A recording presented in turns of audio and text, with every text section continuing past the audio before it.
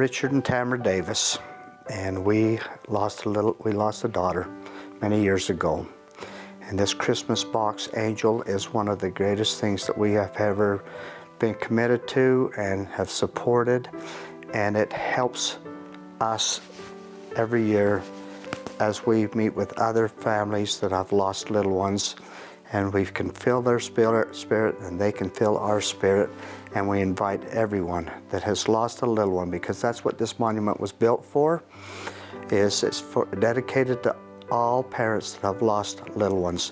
Please come to this program on December 6th at 7 o'clock at the Spanish Fork Cemetery.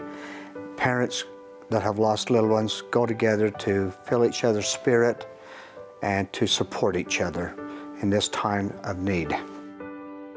There's just a special spirit there, and it's a way that we can remember the children that we've lost. And you know, there's people there that are going through the same thing, and so it's just nice to feel the support from other people who have lost a child like you have.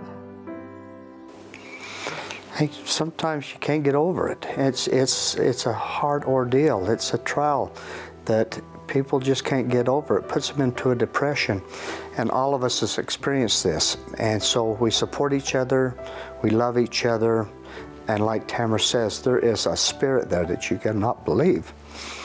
And when that is there, they feel it. They feel it in their heart. And we just continue to love and support each other. And the next year, we ask them to come back and support the people that have lost somebody the next year. Time heals a lot of wounds. You know, not all wounds. I mean, not all the way, but still, it makes it a little bit easier, and people help each other, and that's what's so wonderful about this.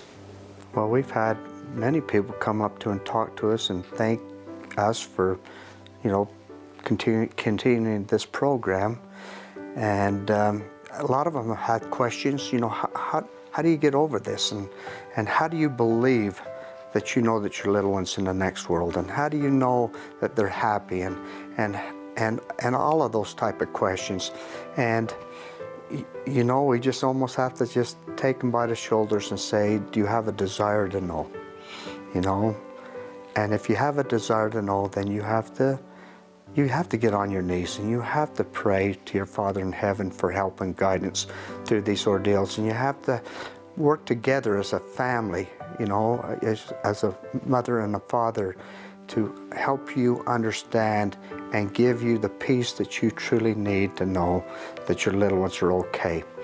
And yes, it takes time, and it takes a lot of tears, and we still, as you can tell, it's been 25 years since we lost our little one, and there's not a day that goes by that I don't think of her and shed a few tears. But I know she's happy, and I know she's with me, and she's made me a better person. And that's how we explain it to people. We just say, and then it makes, then all of a sudden people will start to look to them for help and guidance, because they have lost somebody, and they're going to look to them for help, and it now marks them. It marks them to be better people and to start helping others. You know, David back in the Old Testament wrote songs and hymns, and it is something that I feel our Father in heaven supports, and music soothes the soul. And there's so many songs out there and hymns out there that support and talk about exactly the pain that you're going through, and helps you and guides you. Me and Tamara, we've got 2 or 3 songs, and one of them is Over the Rainbow. But there's a couple other ones that, you know, like, that have been sung that almost talk about our story, you know, our loss, and there's just many of them out there. We've had people sing solos, we've had choirs sing. This year we have a choir. The Spanish Fork Chorale's going to sing again for us. They did such a wonderful job last year. We wanted them to come back again this year. And so, and we feel like when there's a lot of numbers there, there's just like angels are singing.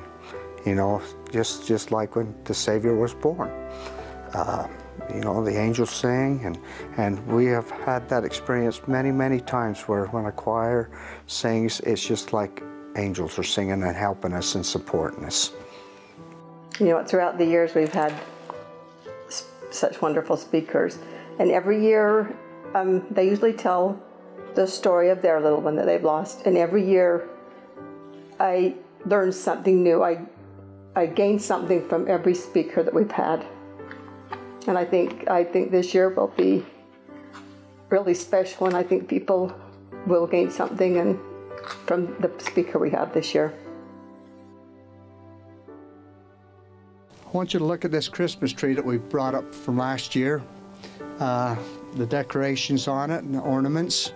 Remember, I asked if you wanted to put a monument or an ornament on there to remember your little one, to come and bring it and put it on there, and many of you did. It still stands today. Anybody that would like to put an ornament on that tree, please come and do it. We'll keep this tree here until the first of the year and can continue the tradition. There's some beautiful ornaments on it reminding us of our little ones. Continue to come and decorate it for us. You never move on. They're always there with you.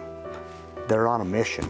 As far as I'm concerned, they're on a bigger mission now, and they're safe. I have come to that conclusion that my daughter and these little ones are safe. And they are happy. We're the ones that are suffering down here on this earth because we've lost them.